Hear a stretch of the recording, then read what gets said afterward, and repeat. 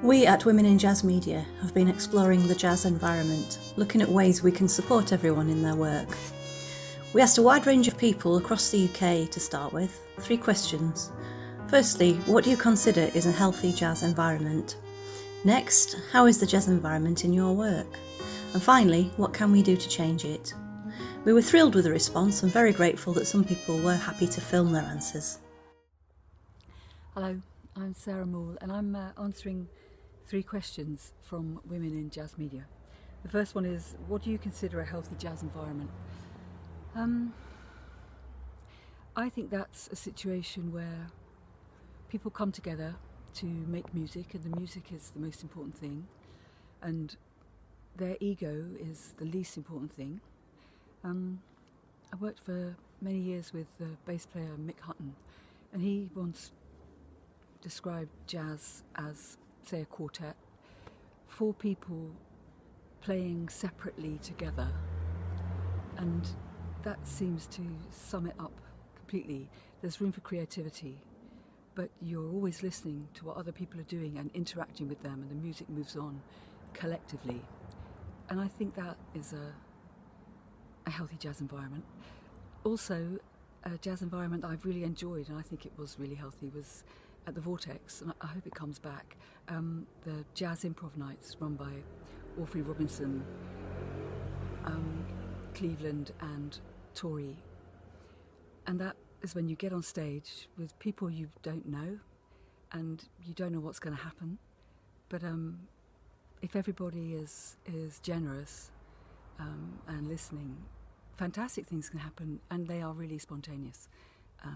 I think that is a healthy jazz environment. The second question is, how is the jazz environment for you in your work? Fine. I've never felt that being me, or being a woman, or being a certain ethnicity had any bearing on what I was doing. I'm a singer, so it's pretty normal to be a woman. You know, often, you know, in the past, in fact, many more singers, they were female than male. And I've sung in all sorts of different situations, including, you know, being the singer with a big band. And I think I've just been lucky, because the calibre of the musicians has meant that me being a woman didn't really come into it, or I certainly didn't feel it did. It's whether you're contributing to the music in a creative way. That's what's always counted. And the third question is, what can we do to change it if it's bad? I think is obviously education, and to get as many people from different backgrounds in every sense into music, socioeconomic, you know, ethnicity, gender, and whatever. The more diverse jazz is, the better it will be. I hope that's happening, at least amongst gigging musicians. I think it's more difficult now with the massive cuts to further education and general learning of music in schools. I think that's really, really undervalued. And I think bringing back music into schools as a core part of the curriculum is fantastic, or would be fantastic if they did it. I'm sure teachers want to, but their hands are tied because they have lots of other things to cram in to children's days. But I think that would be a great thing to keep going, and in fact increase. I hope those answers are okay and make sense. Bye. So what is a healthy jazz environment? I think that's a great question. So for me, a healthy jazz environment is one where people can be creative without feeling inhibited.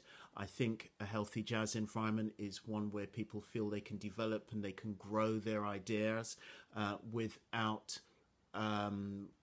nasty criticism, to feel warmth in the room for what they're doing, and to feel warmth in the room for the fact that they may be progressive in a way that is as yet not understood. that for me is a healthy jazz environment, because jazz is a creative art form. It's about something that people take in terms of their own ideas and nurture and develop them, and hopefully ultimately want to share with other people, and that people can share in their creativity with them. So I think it's really, really important that all the environment is set for that creativity to take place, and as a result it just absolutely needs to be what I think is a healthy jazz environment. How is it for me in the work that I do? Well, I guess I'm not necessarily seeing enough opportunity. I'm not seeing enough creativity in terms of how people are able to express themselves, in terms of the platforms that are available. I think all of those things in their own way create a non-healthy environment, because they suggest issues of well-being that we all know can affect people so much. So I think that's a really important consideration, and I'd just love to see a really fair and level playing field for emerging talent, and also those who are already involved and established, so that everyone can be heard and encouraged to thrive. I guess what needs to change is attitude and approach. We all need to think about an inclusive environment. We all need to think about a diverse environment in terms of those who participate, whether those are the musicians, whether those are the promoters, whether those are the technical staff. It's all about thinking about a diverse and inclusive community. And I think if we're able to look at that and address that, I think that will pay really good dividends with a view to having a healthy environment for all jazz musicians and all those who are involved in our community to thrive and really have ownership and enjoy being a part of that community.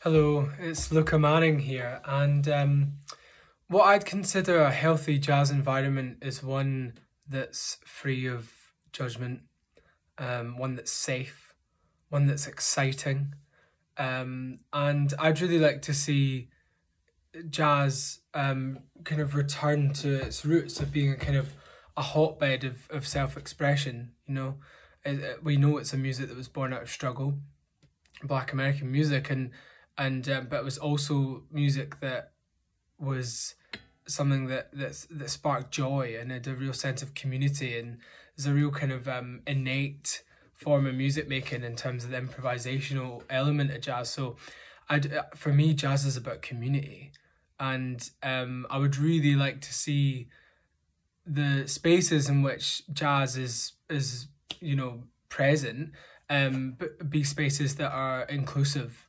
of everyone, no matter what their formal music training or musical background, cultural background, as well as the obvious, you know, in terms of not being discriminative based on someone's gender identity or sexual orientation or class or ability level or race. So yeah, I think in order to make great music, then I think you need to trust the people that you're making it with and be allowed to be vulnerable. So I think that a safe space for jazz would be somewhere that's trusting, where we can take risks, have exciting atmospheres, have fun, all in the safety, knowing that we're not going to be judged, and we can be authentically ourselves in these spaces. So I have a theory that there have always been brilliant female jazz musicians. They just haven't always been able to get the childcare. Pre-children, when you're offered a gig, your two main considerations are, am I free? Do I want to do this? But once you have kids, it kicks off this logistical childcare. Let's not call it a nightmare. Let's say it's a challenge. Now, I understand that childcare for all working parents can be a pain, but nursery, school and wraparound care are designed to help if you work 9 to 5.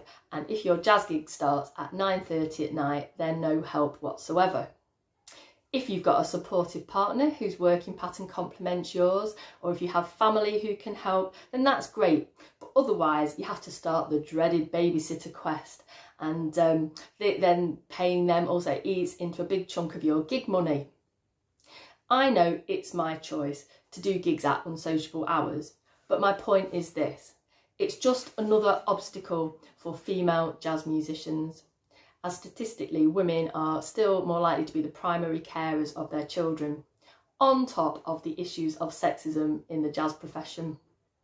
So why accept gigs if they're so much hassle? Because art is important, and I want my children to know that I am still passionate about something.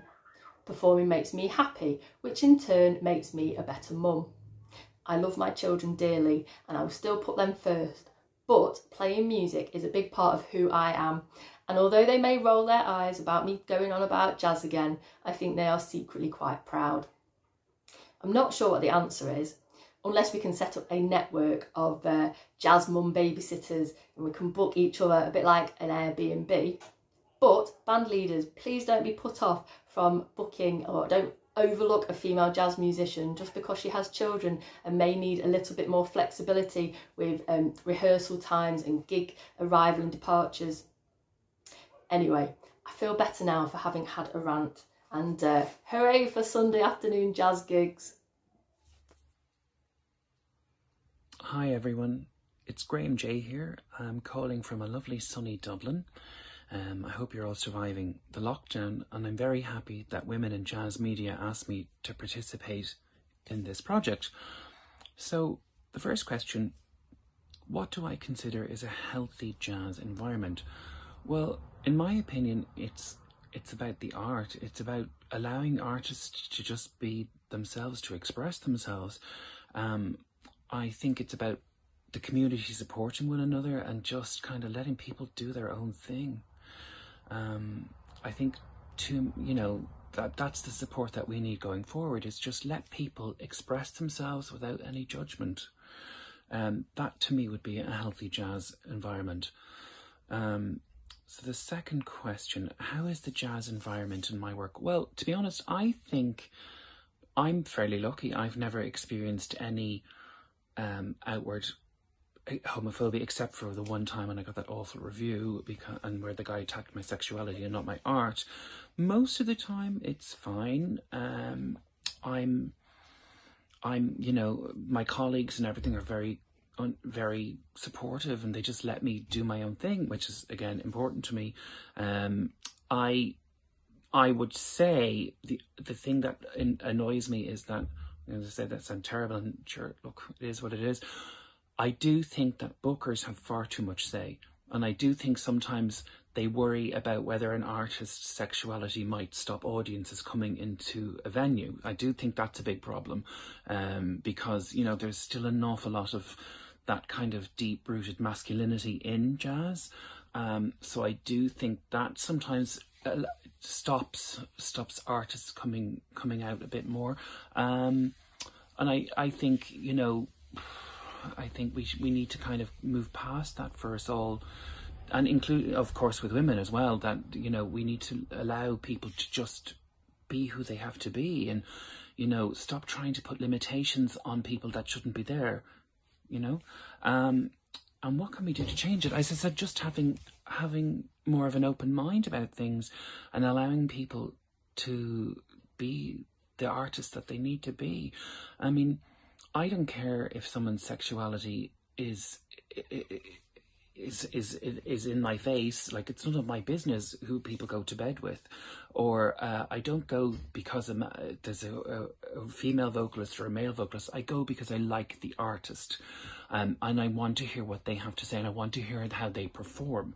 So it's really, I think we need to move past all the labels, and just stop labeling people and expecting them to be what's already come before, because then, you know, there's no progression, there's no growth. So that's kind of my 2 cents worth, and I hope that it kind of makes some sense. So thank you very much. Thank you.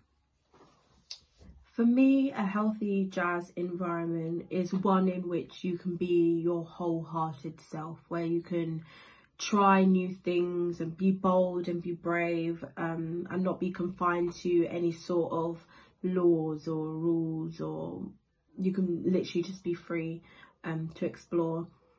For me, I'm lucky enough to be surrounded by incredible women who help me alongside opportunities and give me a confidence boost and give me the platform to be able to do what I do and say what I say. However, for people like me, black women in jazz media and women in jazz media, there isn't that representation of women that look like them doing what they do, or that are even given the opportunities to try and do what they do. So I think that's one really, really big thing that needs to change in jazz.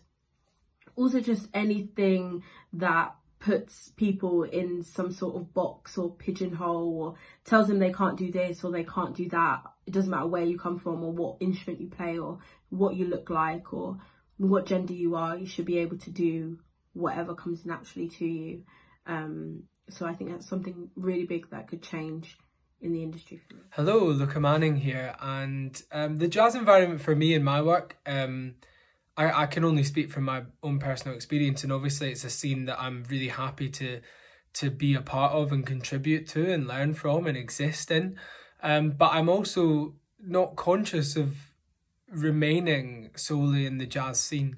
I'm a creative human being that just loves to create, and I don't really consider in which scene I do that. I don't aim to place myself in any one place. And it definitely took me a while to find my people, and now I'm in a position where I know who understands me, and what kind of things I want to be doing. But certainly when I first arrived on the jazz scene, I was determined to cut my teeth becoming what it means to be a great jazz vocalist. And I think I compromised parts of myself in order to do that, because I felt I had to in order to be successful in the scene. And that sometimes doesn't manifest in a way that's,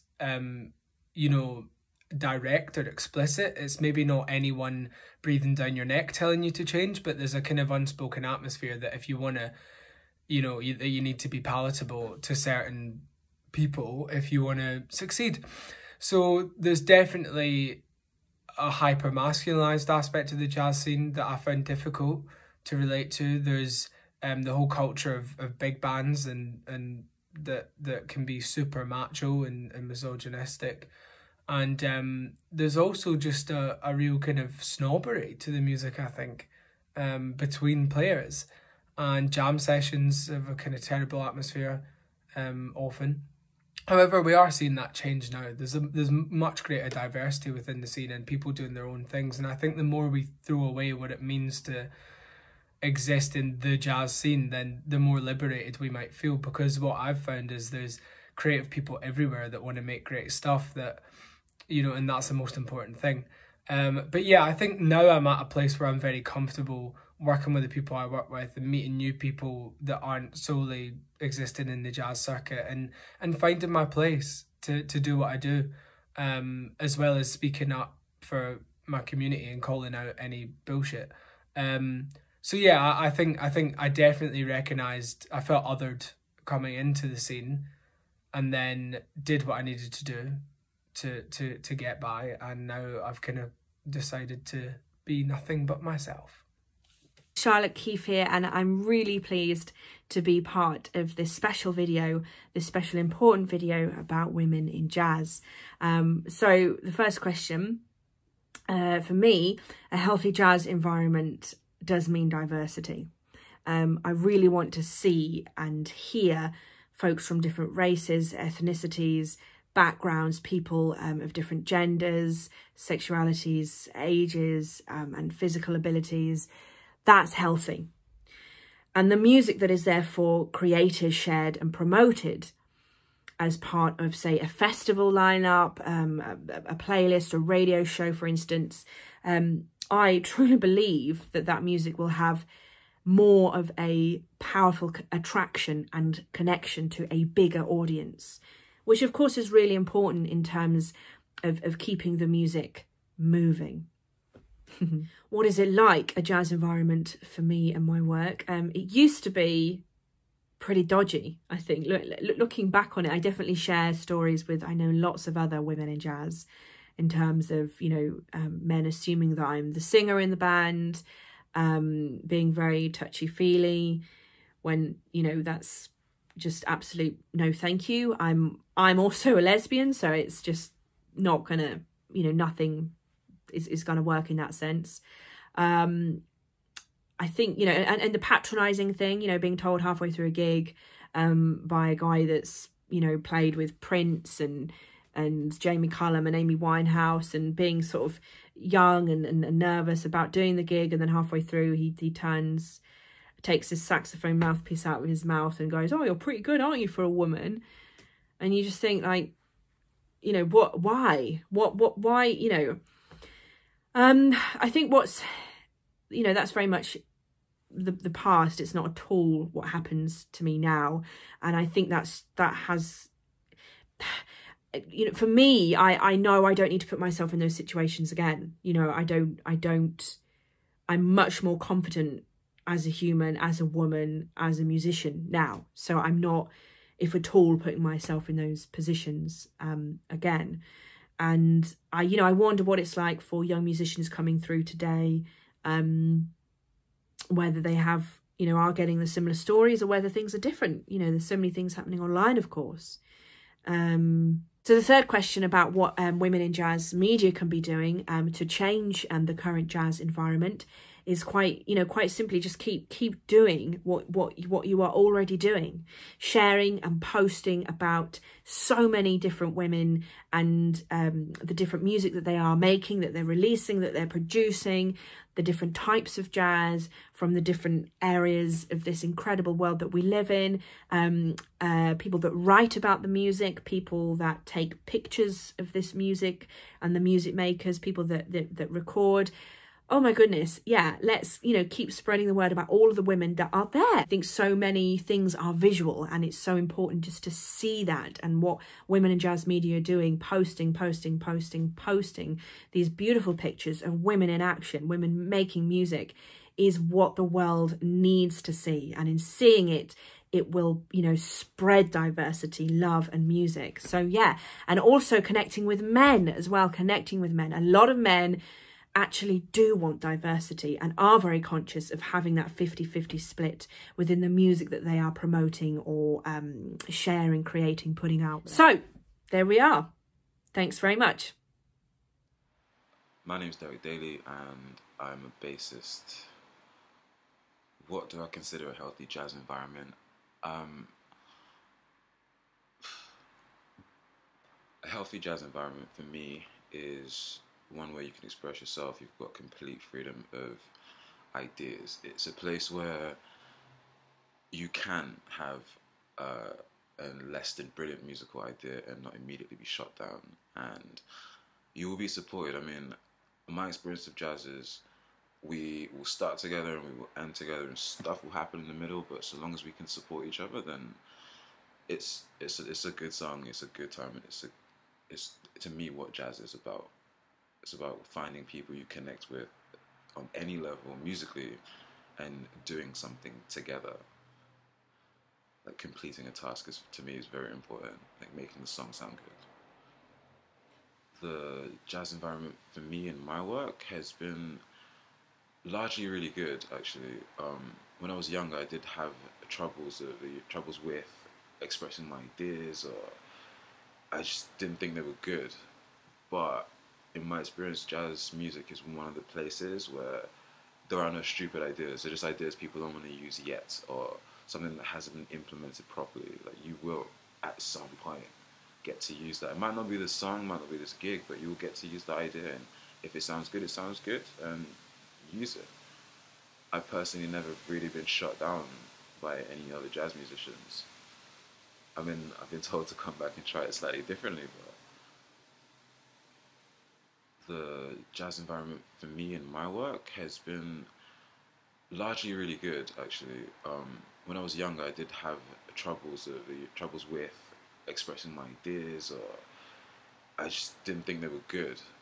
But in my experience, jazz music is one of the places where there are no stupid ideas. They're just ideas people don't want to use yet, or something that hasn't been implemented properly. Like, you will at some point get to use that. It might not be the song, might not be this gig, but you'll get to use the idea, and if it sounds good, and use it. I've personally never really been shut down by any other jazz musicians. I mean, I've been told to come back and try it slightly differently, but...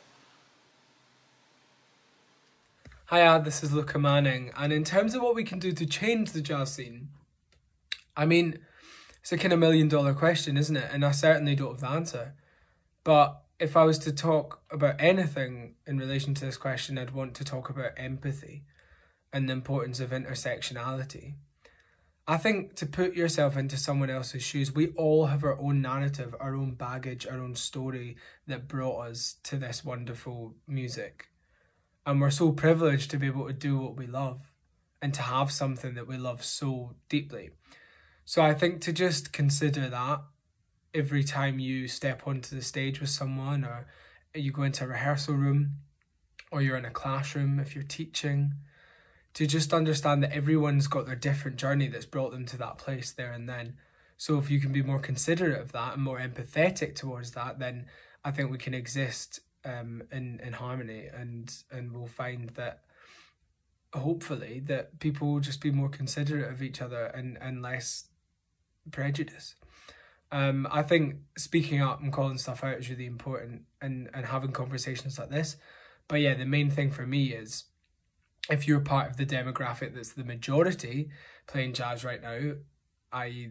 perhaps part of the problem, and creating these atmospheres, then if you just stop and think about how it might feel to be the only X in the room, and that hopefully will inform your behaviour going forward. Hi, I'm Wendy Kirkland, pianist, composer and singer, and I'm here as part of the Women in Jazz Media team. Firstly, I'd like to say a huge thank you to everyone who's been involved with this project so far. There's a lot of work to be done, and we thought it was important to get a wide range of people's thoughts and views to help inform us of the work that we can do. We really appreciate everyone who has been involved in this video, and all the people we have spoken to in other ways, for instance, through our survey. For me, my working environment has been mostly positive and supportive, with odd moments of not being quite so positive and supportive. Overall, good, but there would have been some room for improvement, definitely. It's been so invaluable and interesting to hear people's thoughts. I think we can all agree that there are some important messages here and work that we can all do, whether you're a musician, a reviewer, a venue, basically anyone in the industry. And there is one very simple thing we can do right now, that is ensure everyone feels welcomed and valued. For us at Women in Jazz Media, we are trying to ensure everyone feels welcomed in their work, free to be themselves, and that there are no barriers. We obviously can't do this alone, so hope you will support us in our work. Thank you for watching, and again, a huge thank you to everyone involved in making this video.